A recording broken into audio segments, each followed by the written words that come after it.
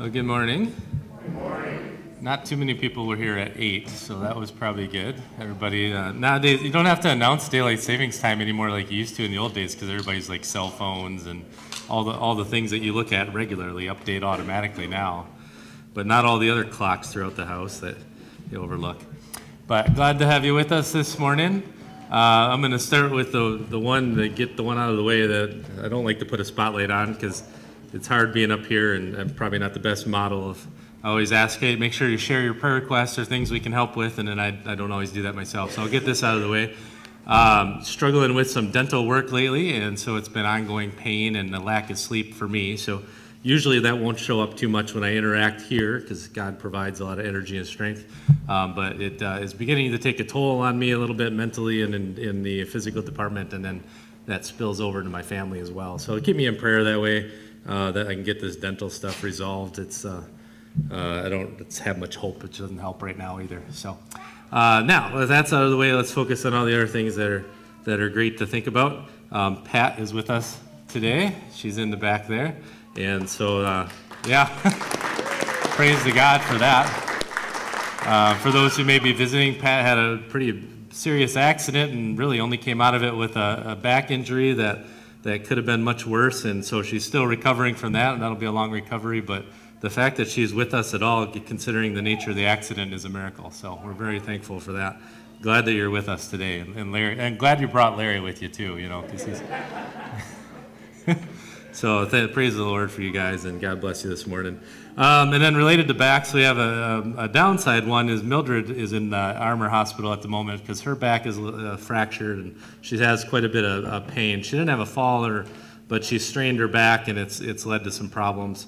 And so she said, I talked to her yesterday and she said she'll be home Monday, family staying with her, and Tuesday she goes to Mitchell for kind of a checkup thing on a procedure that she'll have in Sioux Falls in the near future. So we want to continue to pray for her, especially for pain relief. And she says she sleeps well right now, though, so that at least is a thanksgiving in that. But and it's Mildred, so she's always still in cheerful spirits. So God bless her for that. But we want to keep her in prayer. And then John England recovering with his knee replacement. He'll have another one of those in the near future. And I'll be praying for Rod Goldhammer and other pastors and such, just with all the work they do to help area churches, just so you're aware of that this morning as well. I was able to be in on the Pickerel Lake board meeting this past week, and now I am technically on the board. I'm a trustee with them now, which it doesn't have a ton of responsibility, but it'll keep me in the loop on Pickerel Lake. They announced their dates. Their senior high camp for this year is June 18th through 23rd, and their junior high camp is July 16th through 21st. And I'll be the camp pastor that week in July for their junior high campers. So we're looking forward to that again. And I didn't know this until the board meeting, but there are member churches that kind of help pray and help out with the camp in different ways, and not much of a direct commitment other than prayer and a nominal fee to be a member of the Pickerel Lake Camp Association, you could call it. And so I'm considering, I'll bring that up to the board next month to see if that's something we want to support. I know we have families that have enjoyed that camp. It's an AFLC camp that would be worthwhile for us to support and be a part of. But for now, just keep them in prayer and pray that their summer camps next year go really well. This morning is Reaching the Unreached. The basket will be out, that ministry, for the basket for donating to that will be out this morning downstairs for the fellowship time. And also, we'll sing later, maybe at the end of the service, just for convenience sake.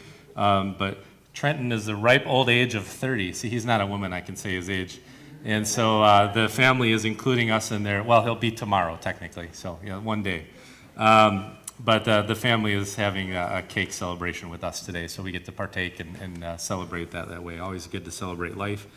And let's see. Oh, in the insert for you today, there's the nominating committee for the AFLC annual conference asked that we put this in for a couple weeks. It's positions for people to help with the association that we're a part of. And so for the AFLC, we're not a denomination, we're not a top-down structure, there's no synods, there's no bishops or anything like that. It's run by these corporations of just people from the congregations. And for that to run well and efficiently, just like our church council, which will be coming up soon as well, people will be looking for their replacements there, these committees need people to be willing to pray and serve on them. There's not much of a time commitment for them, but they do need people to be active part of them for making decisions and choices for the different ministries, especially thinking of like home missions and the Association Retreat Center board and world missions boards and stuff like that. Those are very important things. So be thinking of that. If you have questions about that, you can talk to me or the PISEX or the LibKeys. I know have been a large part of the AFLC conferences in the past, and anybody who's visited before. The conference is in Sioux Falls this next June. And so strongly encourage you, if you're able to, either at least ask about it or see if you can be a part of that. It is a great time. It's like a family reunion, really. It's awesome. And then the last couple things, Operation Christmas Child's shoeboxes are available downstairs, and they do need to be returned next Sunday. So if you're thinking of doing that, today would be the day to grab the box and work on filling that. And the Journey Missions, they sent one to the WMF. They also sent one to me and the church.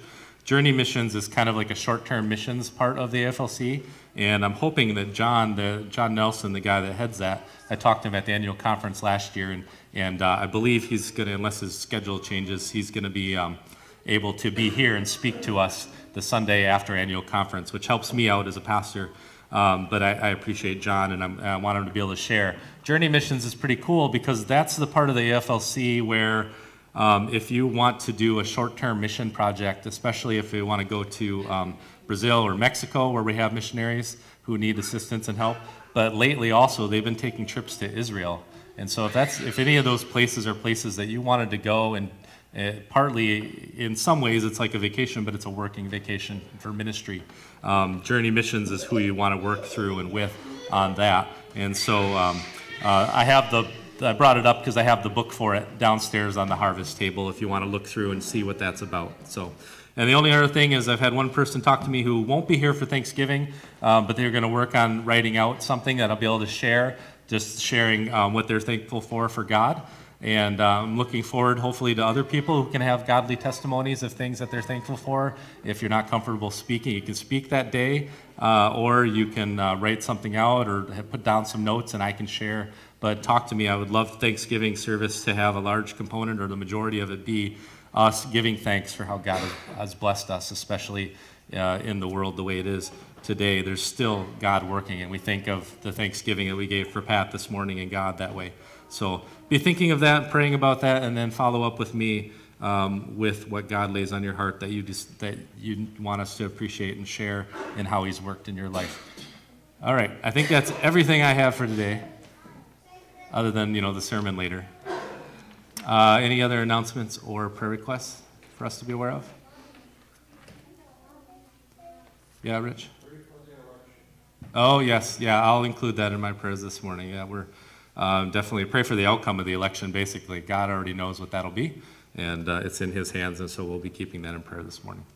All right, well, with that, I invite you to rise as you're able, and we'll begin our call to worship this morning is Psalm 149, printed for you in the bulletin. And you'll read responsively with me. Praise the Lord, sing to the Lord a new song, His praise in the assembly of the godly. Let Israel be glad in his Maker, let the children of Zion rejoice in their King. Let them praise his name with dancing, making melody to him with tambourine and lyre. For the Lord takes pleasure in his people. He adorns the humble with salvation. Let the godly exult in glory. Let them sing for joy on their beds. Let the high praises of God be in their throats, and two-edged swords in their hands, to execute vengeance on the nations and punishments on the peoples. To bind their kings with chains and their nobles with fetters of iron. To execute on them the judgment written. This is honor for all his godly ones. Praise the Lord. We continue in prayer. Heavenly Father, we thank you for calling us together into your house this morning, Lord. Minister to our hearts and minds. Refresh our souls with your Holy Spirit as we bring worship and praise to you through our singing, as we open your word and we listen to you speaking to us through your word this morning. May it mold and transform our lives into the image of Christ day by day, always growing closer and deeper with you. In Jesus' name we pray. Amen. Congregation may be seated. Our opening hymn is Open My Eyes That I May See, number 124.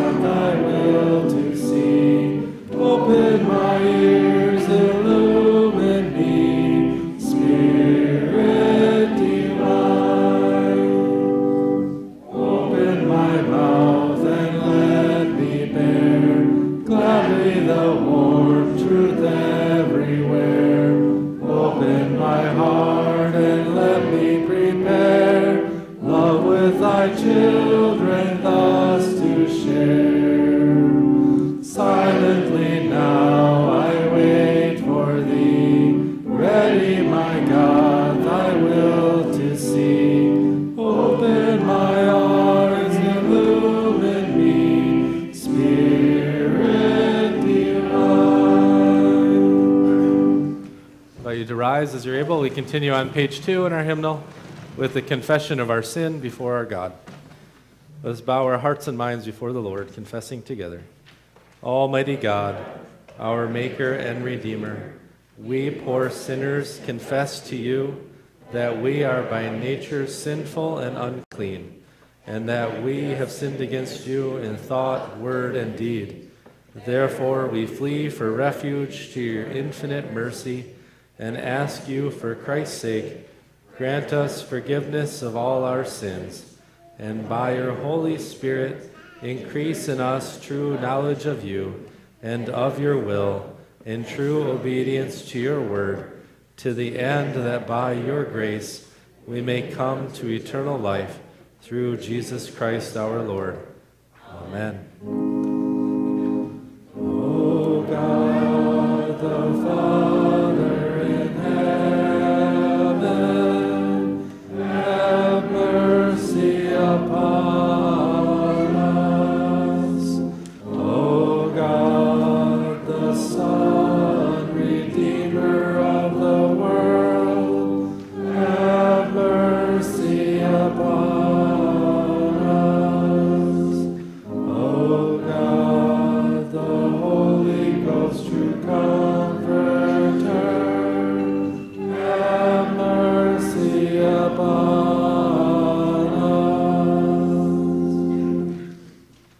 Declaration of Grace this morning, a common one I use for Communion Sundays because it shares the dual reality. First and foremost, that Almighty God, our Heavenly Father, has had mercy upon us and has given his only Son to die for us. The promise of Scripture is that whoever confesses his sins to the Lord will receive forgiveness through the faithfulness and righteousness of Jesus Christ. God grant that this may be the experience of us all. And on the other hand, I declare to the impenitent and the unbelieving that so long as they continue in their impenitence, God has not forgiven their sins and will assuredly visit their iniquities upon them if they do not turn from their evil ways and come to true repentance and faith in Christ before the day of grace ends. May we never take for granted the community that we have in Christ Jesus, which we celebrate this morning in communion, because he allows us to come to him and to one another with our sins forgiven and our shame gone. Congregation may be seated. We continue with our readings.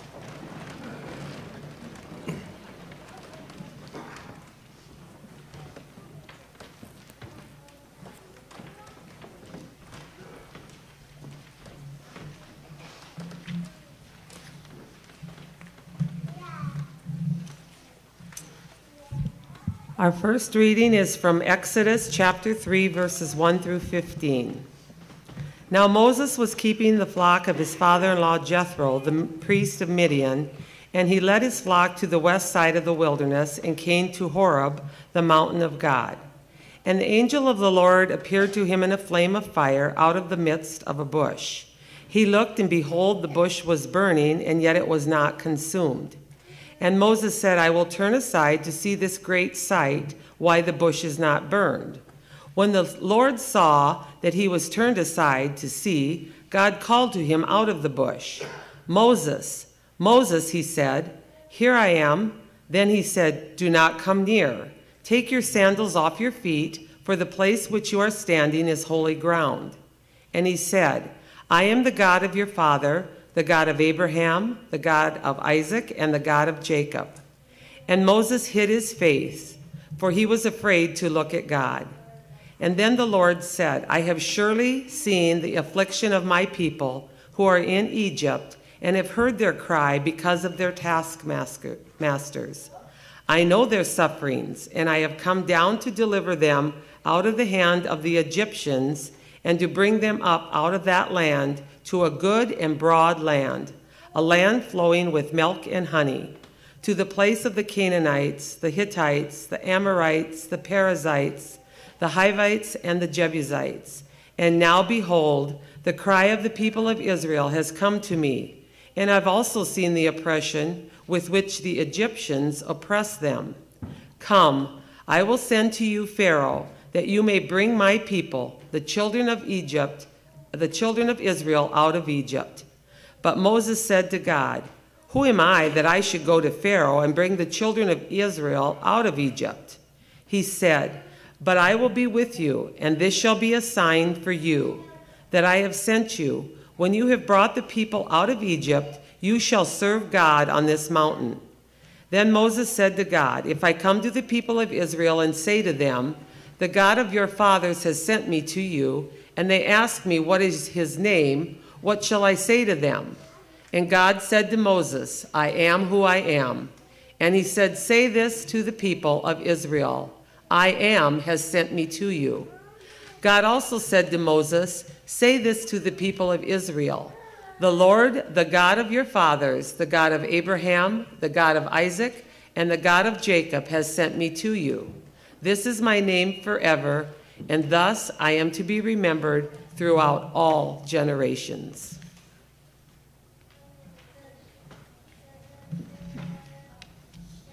Our second reading comes from 1 John 3, 1 through 3. See what kind of love the Father has given to us, that we should be called children of God, and so we are. The reason why the world does not know us is that it did not know him.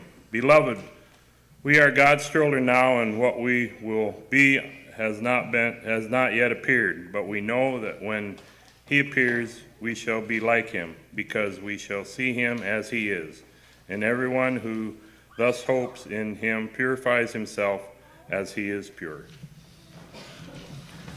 Invite the congregation to rise for our Holy Gospel lesson. Our gospel lesson today comes from Luke chapter 20, beginning in verse 27. There came to Jesus some Sadducees, those who deny that there is a resurrection. And they asked him a question, saying, Teacher, Moses wrote for us that if a man's brother dies, having a wife but no children, the man must take the widow and raise up offspring for his brother. Now there were 7 brothers. The first took a wife and died without children, and the second and the third took her, and likewise all 7 left no children and died. Afterward the woman also died. In the resurrection, therefore, whose wife will that the woman be? For the 7 had her as wife. And Jesus said to them, The sons of this age marry and are given in marriage. But those who are considered worthy to attain to that age and to the resurrection from the dead neither marry nor are given in marriage. For they cannot die any more, because they are equal to angels and are sons of God, being sons of the resurrection. But that the dead are raised, even Moses showed in the passage about the bush, where he calls the Lord the God of Abraham and the God of Isaac and the God of Jacob. Now he is not God of the dead, but of the living, for all live to him. Then some of the scribes answered, Teacher, you have spoken well, for they no longer dared to ask him any question. God be praised for his glad tidings. We continue on page 18 in our hymnal with the confession of our Christian faith with the words of the Nicene Creed. We confess together. I believe in one God, the Father Almighty, maker of heaven and earth, and of all things visible and invisible, and in one Lord Jesus Christ, the only begotten Son of God, begotten of his Father before all worlds, God of God, light of light, very God of very God, begotten, not made, being of one substance with the Father, by whom all things were made, who for us and for our salvation came down from heaven, and then the Holy Spirit, Virgin Mary, and was made man, and was crucified also for us under Pontius Pilate. He suffered and was buried, and the 3rd day he rose again according to the Scriptures, and ascended into heaven, and is seated on the right hand of the Father. And he shall come again with glory to judge both the living and the dead, whose kingdom shall have no end. And I believe in the Holy Spirit, the Lord and giver of life, who proceeds from the Father and the Son, who with the Father and the Son together is worshipped and glorified, who spoke by the prophets. And I believe one holy Christian and apostolic church. I acknowledge one baptism for the remission of sins, and I look for the resurrection of the dead and the life of the world to come. Amen. Glory be to the Father, and to the Son, and to the Holy Ghost, as it was in the beginning, is now, and ever shall be, world without end. Amen. Amen. Congregation may be seated. Invite the ushers to come forward at this time for our offering.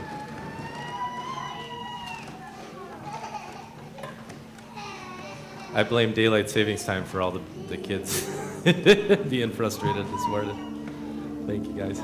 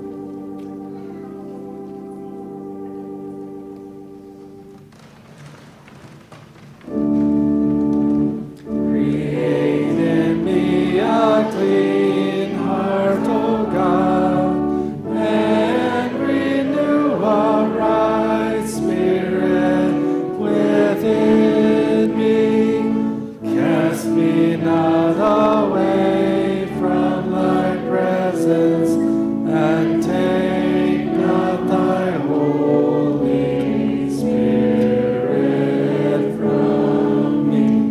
Restore unto me the joy of thy salvation, and uphold me with thy free spirit.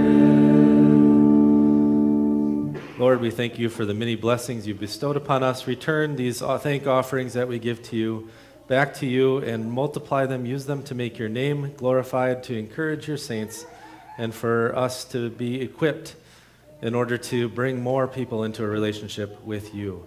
And speaking of the precious gifts you've given us, Lord, thank you for the children in our services. And we thank you so much for the life that we remember today as well, thinking of Trenton's birthday. And there was one time where he was a little toddler running around as well. And each of us, if we think back far enough, can remember those days. And as we get older, we maybe take for granted life and the days that we have. Lord, help us not to squander those gifts. And we ask, Lord, for your protection from our youngest to our oldest. Guard our hearts and our minds, and lead us into deeper understanding and relationship with you, Lord. And Lord, we pray that you overcome the foolishness of man who thinks they can manipulate time and screw up schedules for people and affect people's lives and health. May the foolishness of our human pride be overcome by your wisdom, whether it's in time changes or in our upcoming elections and leadership in our communities, in our homes, in our schools. Lord, we pray that your wisdom be present, that your truth be ever with the people, wherever they are found, and whatever authority they have, whether it's over just themselves or others. It is the only hope we have is that people will turn to your word and to your guidance and your truth to know the right way, Lord. Bless us in that as we follow it, and protect us from those who do not. And Lord, we pray that whatever the outcome is of the election coming this week, Lord, we pray that you are with us through that you bless your people, that you protect your people and those who turn to you, Lord, and that you make it hard on those who ignore you or attack you in order that they might still be saved or returned from their ignorance into truth. And help us to minister to those who are broken, who are lost, and who are just in the depth of their ignorance, know no better. Help us to have compassion and pity on them just as you did for us, O Lord. Help us to love our enemies as you did. Let us follow in your example, Lord. And Lord, I pray your blessing upon your faithful leaders in your congregations, whether they be on councils or especially those who lead and shepherd the flocks, Lord. And I think my heart goes out to Rod, and he ministers to so many churches. I pray that you bring people alongside of him and Morris and people like Travis as well, our lay leaders in our congregations, Lord, that they are able to handle and minister your word and step in and fill in where others have not yet been called to go. And Lord, we thank you for the calling of Pastor Nick Schultz to St. Olaf in Puckwana recently in his installation, Lord, and we pray that you bless his work there. And we pray and think of those churches that many of us know firsthand or even indirectly that do not have leaders and shepherds, Lord. We pray that the churches that are lacking that godly leadership, that they do not turn away or stray from your word or settle for trying to fill their leadership roles on their own, but instead that they lean on you for their understanding, Lord. And we pray especially for the churches that have already begun to compromise in truth in some ways. We think especially of our local ELCA churches.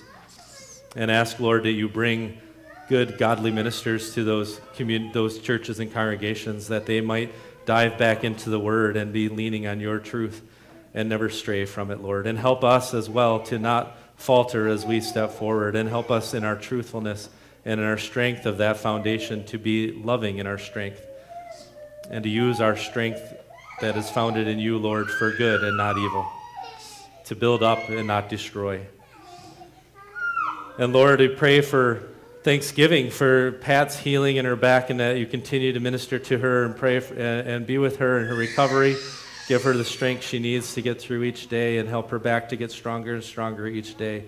And we're thankful for her gratitude to you and to others as you minister to her through this time. And thank you for Larry, her faithful husband at her side, always helping along the way, Lord.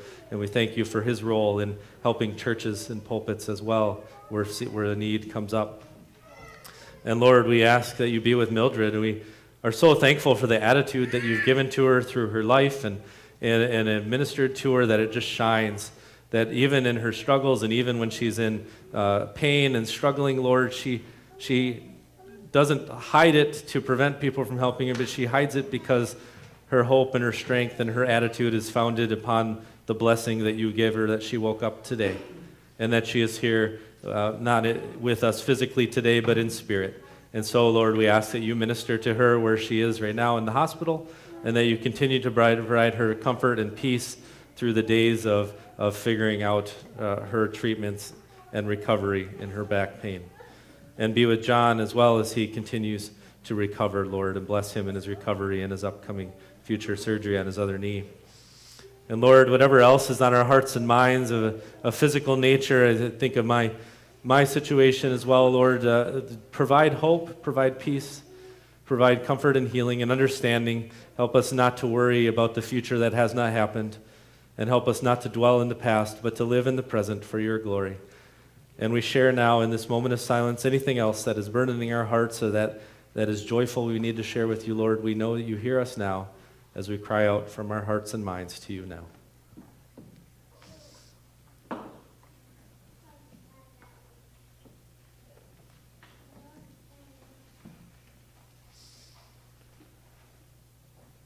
Lord, we thank you for the strength and the peace and the faithfulness you demonstrate to us in your fatherhood over us. Help us to be your loving children. Give us the guidance that we need, and as well help us to endure the correction that we need from time to time also. All this we pray in Jesus' name. Amen. Congregation may be seated. We continue our service with This Little Light of Mine, number 359.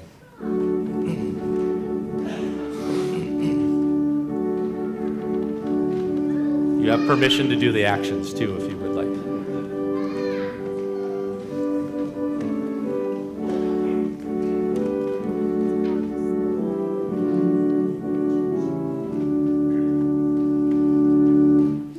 This little light of mine, I'm gonna let it shine. This little light of mine, I'm gonna let it shine. Let it shine, let it shine, let it shine. Hide it under a bushel, no, I'm gonna let it shine. Hide it under a bushel, no, I'm gonna let it shine, let it shine, let it shine, let it shine. Won't let Satan put it out, I'm gonna let it shine. Won't let Satan blow it out, I'm gonna let it shine, let it shine, let it shine, let it shine. Shine all over my neighborhood, I'm gonna let it shine. Shine all over my neighborhood, I'm gonna let it shine, let it shine, let it shine, let it shine. Let it shine till Jesus comes, I'm gonna let it shine. Let it shine till Jesus comes, I'm gonna let it shine, let it shine, let it shine, let it shine. Hopefully that gave you some joy this morning. If nothing, I like to make sure the kids feel included every now and then too. I always feel bad whenever I mention or bring it up when they're a little noisy this morning, understandably so. Their schedule's an hour off. And I hope it never comes across as not liking them or judgmental, because we have awesome kids in this church, and we have an awesome church that celebrates and loves kids. And there are many churches throughout our nation that don't have any kids in them, and that breaks my heart. And so I hope you never take that awkwardly or judgmentally. Matter of fact, this morning Micah was making some of the noise. And so we're all in that same boat, and it's probably better than the older people making noises because those are less pleasant. So pray with me, please, as we begin.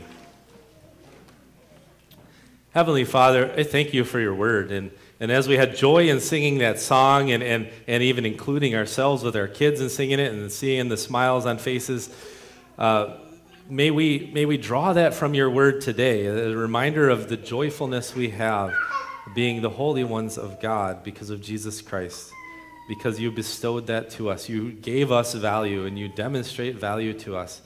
Help us to dwell in that this morning as we open your word and examine it for our lives, and help us to understand, well, what does that mean in application? How do we apply that then in our lives to ourselves and to others? Keep these things in our hearts and minds through your Holy Spirit this morning, Lord. In Jesus' name we pray. Amen. So it's always weird for me. Like last week, it was easy to do Reformation Sunday because Reformation was literally the next day, but All Saints Day, technically this is All Saints Sunday, but that was all the way back to Tuesday, which, this time of year, pastors are already thinking about Christmas and the New Year, and, let alone going back 5 or 6 days to All Saints Day. But there was a pastor friend of mine, though, shared something on Facebook that I thought was interesting for us to remember when considering Halloween and All Saints, and it went this way. It said, the day after Halloween is All Saints Day. And so on Halloween, we say to death, we are not afraid of you. And on All Saints Day, we say, see, all these people weren't afraid of death either. Because it's the time of the church year where we remember the saints who have gone before us, all those who have died in Christ Jesus, who are now the holy ones of God, washed in the blood of the Lamb, and they're fully known, and they're fully pure, and they're fully perfected. And we're going to look at some of what that means today. And we're looking at the two passages. We're focusing on our gospel text, our Luke passage, but also our 1 John 1 through 3 passage. So if you want to have those handy as we go through there. And then thinking of our kids this morning as well, another thing that was appropriately that I reshared on Facebook this week. When church, use the word church. I'm going to change that to when the congregation, when the gathering of God's people, when that becomes optional to people, it will become unnecessary to their children. And we've just seen that in the culture. People have made coming together, especially in the last couple of years, where people are just separated in so many ways, politically or because of disease or whatever else. They're separated because of the internet. They don't, you have deeper relationships with people halfway around the world than you do with neighbors, and it's such a sad state that when people neglect or think it's just an option to come together and to break bread with one another and to physically touch and hug and shake hands and to talk face-to-face with one another, when that becomes optional, the next generation is just going to be lost. And the generation after that, it's just, you can write them off. And we just see the results of that already. So that's the bummer we'll start out with, I suppose, for the day. And it's under that attitude of that comes from the culture, is when we see the Sadducees come into Jesus to ask him questions. And this is from a section of Luke, and likewise when you see these sections in Matthew and Mark also, you have groups of people come into Jesus and they're attacking him indirectly through their debate, through their questions, by trying to trip him up and trying to make him look foolish and bad so that they can gloat. We see that all the time in the news and in debates and stuff like that, where people defend those who aren't worth defending, or they attack those who are trying to do their best not to make mistakes that people will jump on. And so that's what we see here. The Pharisees are the one group that we talk about a lot. They were the ones that were like the whole Bible was their for them, the Old Testament, but like all of it mattered, and they would add things to it, and they were what you would call your conservatives in the church, in a way, in the synagogues. And the Sadducees that we're focusing on today, they were a little bit more of the liberals, the rational ones. They would try to use their reason, and this is important because of our Exodus passage that's referenced today, but also in this Luke passage that refers back to it. They only kind of focused on the Moses part. All the additional stuff from the Old Testament, they didn't go to that additional stuff. They really kind of just clung to the base commandments and the instructions of Moses. They kind of went back to that, and they would reason out of that instead. And in that way, it allowed them to kind of add in more, and we would call them, comparably to our current culture, we would call them more of the liberal church type mindset. How could they justify themselves and believe what they wanted to believe? They didn't believe in resurrection of the dead, and they didn't believe the more spiritual truths of God. And we see that a lot in our culture today, where people live for the current time and the current age that we're in, and they see this life as all there is, and then they add a little bit of the Christian faith into that. There's your Sadducees. And so they're coming to Jesus, trying to attack him on the question of, is there a resurrection from the dead? They already come at it with the assumption and belief that there is not, and they are basing that on their understanding of Moses and their understanding of their biblical instructions. So to put that bluntly, and to help us understand, and I said this yesterday at the men's breakfast, and I'll say this often in the pulpit in different ways, but we want to understand, in a way, the Sadducees, they were the enemy. So how do we love the enemy in that case? And I want us to understand that in their ignorance, they just don't know. Yeah, they're attacking Jesus, they're an enemy. We should have compassion for them as Jesus did. He didn't attack them, he didn't turn on them, he presented them the truth. He answered their question, which you could say maybe from their point of view was antagonistic, but they responded well, which we'll get to as well at the end. But the reality is, he didn't ignore them, he went to them. He went to the Pharisees, he went to the Sadducees, he went to the Jews, he went to God's people because he loved them, and they were enemies of God in their ignorance, and he didn't want them destroyed, he wanted them saved. And so we see this as a demonstration of that. Maybe that'll help us understand our political opponents, those who think differently than us, whatever side that might be, and might be in the middle even, or whether they're antagonistic at a workplace, or even in our households, if it's a husband and spouse trying to decide how to raise the kids and there's disagreement, that we understand that the other person isn't evil. They just think differently, or they have different ideas, or they're lacking knowledge and truth. And so our first thing should be to engage and try to understand, okay, what are they thinking? So Jesus already knew, as I've already laid out for you, that, and Luke says as well, these are people that deny the resurrection. They're asking a question of Jesus that makes him have to directly address that. And it's speaking also, it wraps in the idea of marriage. And you'll note, on a side note from our current cultural issues, that it's purely a wife and 7 different men, but it was always a husband and wife. Never was she going out and having another wife or anything like that. Demonstrating God's model, God's rule, God's dictate to reality. Husband and wife is the design for the world that we live in. And so in verse 28, they ask him, "Teacher, Moses wrote for us, if a man's brother dies having a wife but no children, the man must take the widow, raise up the offspring for his brother." Now the reality of this, the reason for this was because of the nation of Israel, those who wrestled with God, God's people, were a physical nation on the world at that time. God was physically their king, and he had these rules, and part of these rules were for their heritage to be passed on, for their tribe to be known. They were all named and numbered, and a lot of that was for who owned land, and kind of similar to the farmlands around here, right? We really love when those are kept in the family. We're really saddened when they're bought by a corporation or somebody who doesn't even live in the state. It's that kind of thing. They wanted to make sure that there was purity passed on. And so this was one of these more national laws, not like a moral law, that the family would keep the connectedness. We saw that a little bit with Ruth and Naomi when her daughter-in-laws, when both of Naomi's sons had died.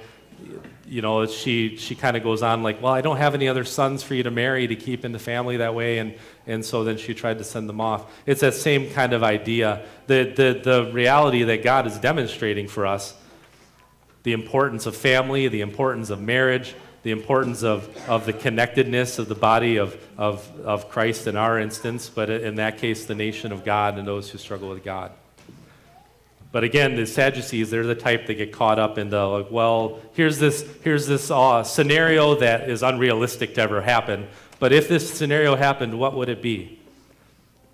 And so the wife has the 7 brothers as husbands. And when it speaks of that, it means through the physical unions, there was no children provided. And so it is a good question for us to consider, right? Because we think about that when we marry, and when our spouses die, or when we think of losing both of our parents and our grandparents, and we think of my son falling off the pew, oh my God, another bruise. But when we think of those losses, right? What don't we think about, like, well, when we die and we get to heaven, we're going to be reunited with them, and it's like, yeah, there's truth in that. All those who die in Christ will be reunited in Christ. But we don't reunited into the same relationships, and we're going to look at that a little bit more when we get to Jesus' response. But the Sadducees are trying to pin down, like, well, who is she going to be married to in heaven? Who is she going to, go pal up with in heaven and say, hey, this is my husband? And the reality is, heaven won't be anything like that. Marriage is given in this world, and we see this even in the creation, when Adam is lonely and Eve is provided as a helpmate. It's deeper than, it's not a slave, it's not a household helper, she's not a maid, she's not it's a partner in the marriage and family relationship that a husband and wife are. And that is meant for this age. Because God has set that up in this age because we need help. And we need the help of the Lord as well, and the help of the Holy Spirit. We can't do it on our own. We can't make ourselves holy or right. We can't keep ourselves pure. Can't keep ourselves from saying or thinking or doing the wrong things. We all know that. I could ask for examples. I'm sure some spouses would love to share from time to time. Every now and then I get to hear examples, but this isn't the place for airing those things, because God forgives those things and makes us holy. But we can't do that ourselves, which is a main point today in thinking of saints that way. But the reality is, right, we in this age, when we lose somebody significant to us, especially a spouse, that's deeply painful. But in the next age, all that pain will be gone, and not because we will be with that spouse again, but because we'll be with Jesus. So Jesus' response, verse 34, Jesus says to them, the sons, and we could say by extension as well, the sons and daughters of this age, those who live in this age, they marry and they are given in marriage. And that's a reality. That's a good thing. It's a blessing that God has given us. But those who are considered worthy to attain to that age and to the resurrection from the dead, now he's referring to those who go to the next age, the eternal age that we would say. In our case, we would say either heaven or hell. And specifically those who are resurrected from the dead, brought back to life. These are the realities of what that will be like. They won't marry, nor will they be given in marriage, because the purpose for marriage will be gone. Marriage is that thing that provides us comfort, it provides us help, it provides us the ability to get through our lives in a different way, a deeper way, beyond loneliness sometimes. And while it may not be for everybody in this age, it is a blessing that God has bestowed, and it has a specific purpose, and that purpose will no longer be needed in the heavenly realm, because God will be fulfilling that perfectly. Everybody will be fully made saints and no longer sinners through Jesus Christ and through the resurrection of the dead. And additionally, verse 36, they cannot die anymore because they are equal to angels. Angels being a created being of God. The angels are not multiplying and growing in number. There were a finite number of angels. God made them. Their angel literally means messenger, and basically they're the agents of God that go to and from the world. And the ones who rejected God, such as Lucifer and the fallen angels, and they are the demons in the world, the evil spirits. And praise the Lord, there's a limited number of them as well. But they do not die. They are created beings, but they're not humans. But we will be equal to them in the resurrection, because we will no longer will die at that point. And there are other verses in the Bible that speak to that reality. And we are not the angels, but we, the resurrected beings, the ones through the blood in Jesus Christ and his death and resurrection, have become and will become, Jesus is speaking in the future here, sons of God. And again, this isn't exclusive to men. We can apply this to women validly through the language. We will be sons and daughters of God, and we will be sons of the resurrection, sons and daughters of the resurrection. Well, what is a son or a daughter, right? It's a child comes forth from the parents. There's that connectedness to the parents. The parents are the source. God will be the source of all his people. And they will also be sons and daughters of the resurrection, the new life. They will be born in that. They will come forth from out of that. These are the truths of the reality of the future. Jesus is declaring these future truths and describing the reality of an aspect of what heaven will be like. And heaven isn't like this place with a cloud you sit on with a harp. That's a worldly man idea. Nothing of that is in the Bible. Heaven is more about the presence of God and the relationship of God and the community and connectedness of the body of Christ. And this speaks to that reality. It speaks of the family nature of God, not the broken, sinful families we see in this world, but the perfect family of God, the sons and daughters of God, no longer suffering and wrestling with God and struggling, but made pure and holy in God, and living the resurrection from the dead. They will no longer be separated from life. They will have life fulfilled. God is the complete source of life and fulfills that. There will be no more death. So verse 37, we continue on. He says, but that the dead are raised, even Moses showed. So now he declared truth and is declaring, which to us is a comfort, right? The fact that there will be no more death one day. There will be no more separation from God. We'll all be in his family. Those are great truths and comforts for the Christian. For the one who God is their father, their master, their servant, their Lord and Savior. Now he's going to directly speak to the Sadducees from where their understanding is, from where their ignorance is.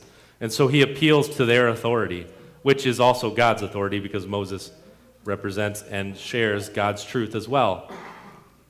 And he speaks to them out of that. But the dead are raised, even Moses showed.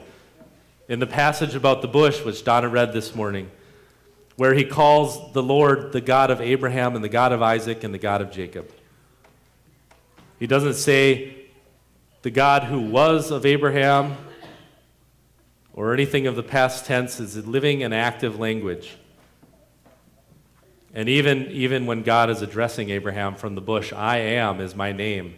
A very active God. We speak of God being living and active. There's no nature of God that is ever dead other than the death and resurrection of Christ through his taking on our sin debt.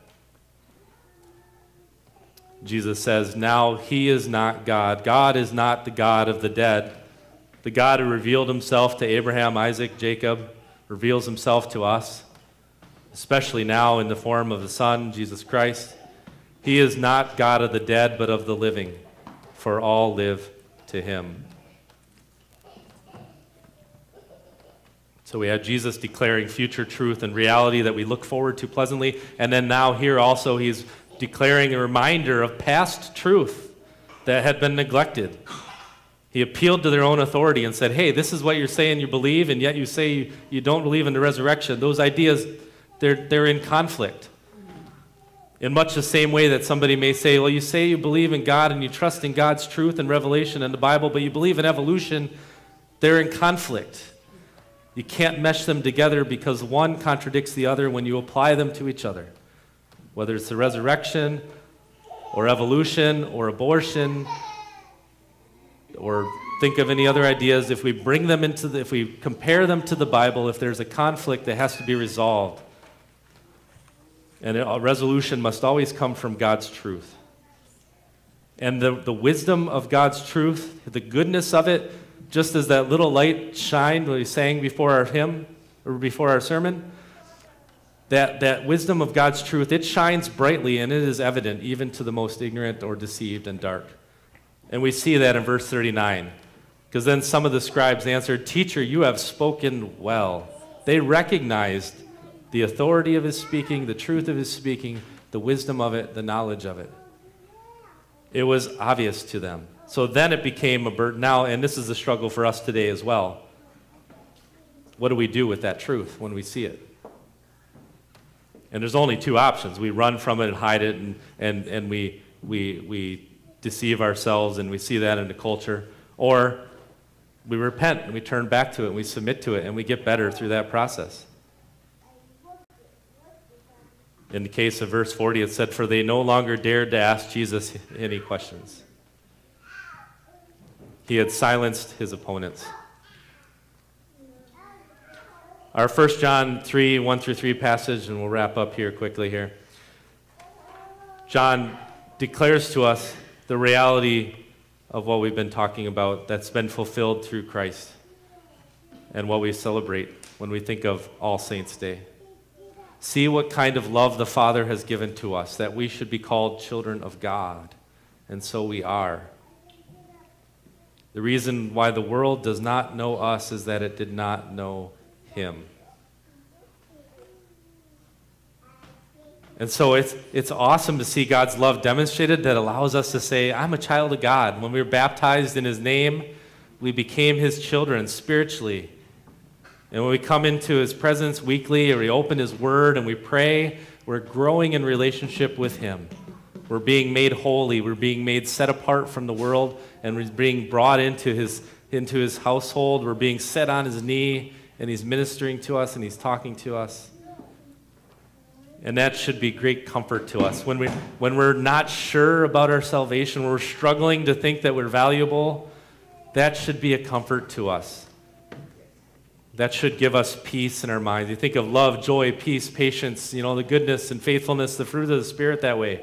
That's where it comes from. It comes from that knowledge that we are children of God through what God has done, not through anything we earned or did. And then the other reality is that also earns us sometimes scorn and shame, persecution, because the world does not know him and it does not know us if we are with him, and therefore we get attacked, we get ignored, we get shoved aside in the culture. Don't let that defeat you. Paul got stoned. Stephen was stoned to death. Many of the people were persecuted. People that brought us the word of God burned at the stake just for translating God's word so people could see it and hear it. It's because the world did not know them. The only way to stand up and fight that attack properly is to let the world know who he is, to share the good news of Jesus Christ. To let them know, hey, we are God's children and he wants to adopt you as well. Let me introduce you to him, and then the work is between God and them. That's all that God asks of us. Verse 2, beloved, we are God's children now. Take comfort and delight in that. You are the holy ones of God. But at the same time, we're still struggle because we're still in this age. Already we are sons and daughters of God, but yet at the same time, it's not quite yet fully fulfilled until he appears again. And what we will be has not yet appeared. Our pure form, our good form, our holy form will be made known when he appears. We shall be like him, because we shall see him as he is. We'll see him purely as well. And everyone who thus hopes in Jesus Christ, thus hopes in God, their Creator and Savior, purifies himself as he is pure. It's not anything we say or do or think that purifies us. It's purely the hope and the work that he has done. The faith, the trust, the belief we have in God, that's what makes us holy, because that's on his work. That's where the freedom comes in Christ. because we don't have that burden to bear. He takes that burden from us. I pray that that's a comfort to us today and that we come up joyfully to communion because we can, because we've been freed that way. And I pray that that joy goes with us into the world as it attacks us and shames us, that we not take it personally because the world is attacking and shaming God, not us.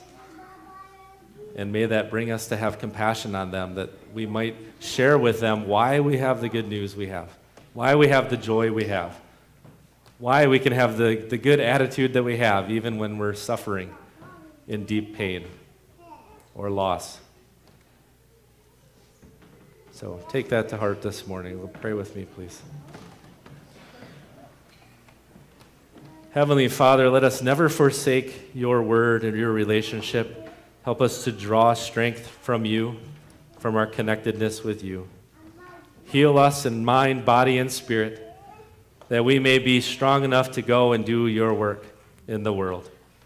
That when we enter your holy presence one day, when you return, that we may do so with the friends and the enemies that we turned into friends by being faithful to your truth and to your gospel, your good news, that you died and rose again for us and for everyone, even our worst enemies.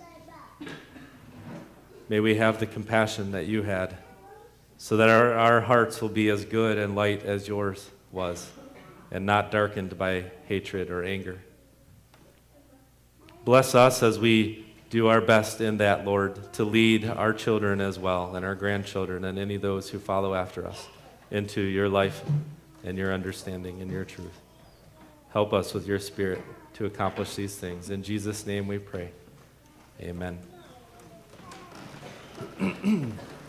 Our service continues with the song, Because He Lives, number 545.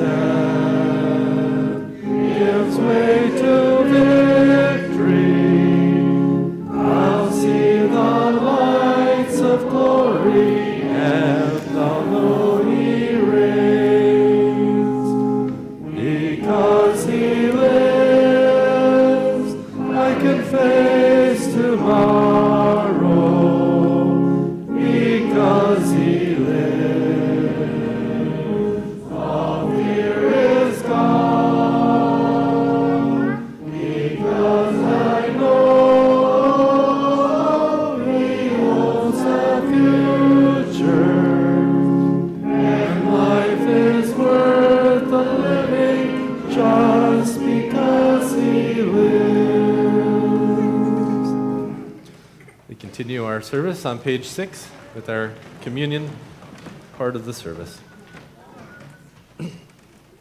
Dear friends in Christ, in order that you may receive this holy sacrament in a worthy manner, you should carefully consider what you must now believe and do.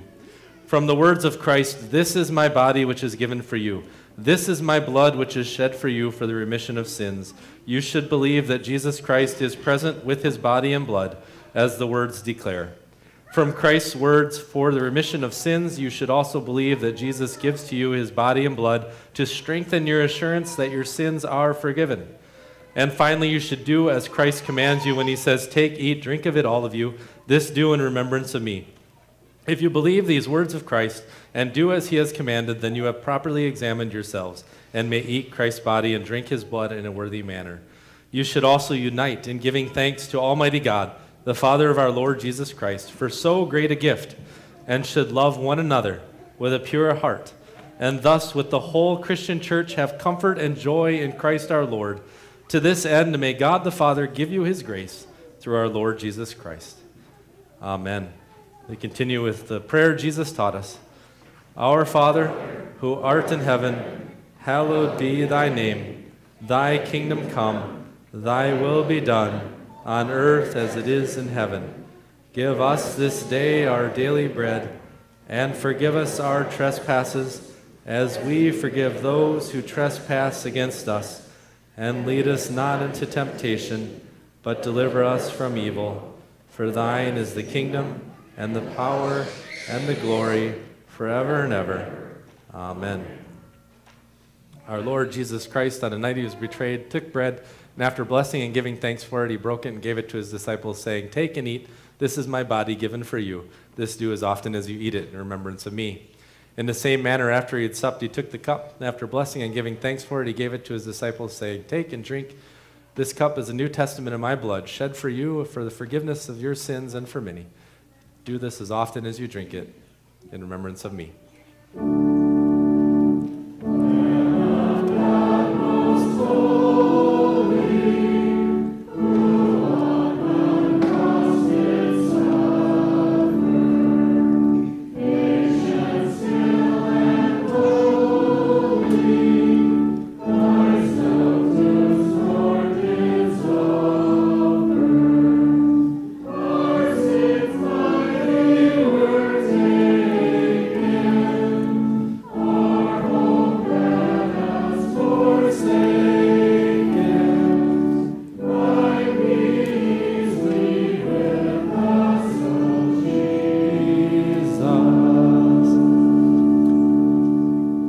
Things are prepared. You can come forward at the direction of the ushers. You may be seated.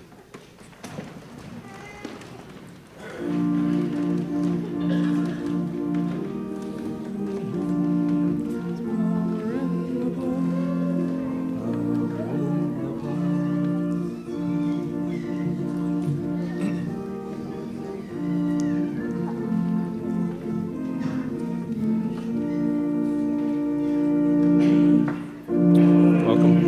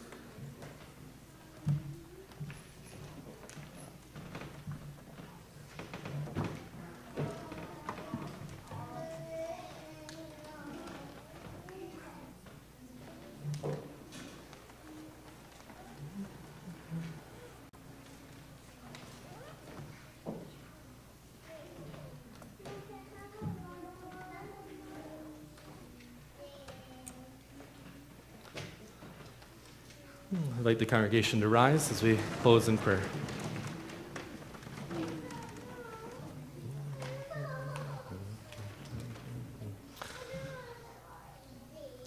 We thank you, Almighty, everlasting God, for having refreshed us with these, your gracious gifts. And we ask for your infinite mercy. Strengthen our Christian faith, support us in the trials of life, and make us fervent in our love for you and to our fellow men. Through Jesus Christ, your Son, our Lord. Amen. Receive now the benediction of the Lord. May the Lord Jesus Christ bless you and keep you. May the Lord make his face to shine upon you and be gracious unto you. May he lift up his countenance upon you and give you his almighty and everlasting peace. In the name of the Father, and of the Son, and of the Holy Spirit. Amen. Amen. Amen. Amen. Praise God, from whom all blessings flow. Praise him, all creatures here below. Praise him above, ye heavenly hosts. Praise Father, Son, and Holy Ghost. Amen.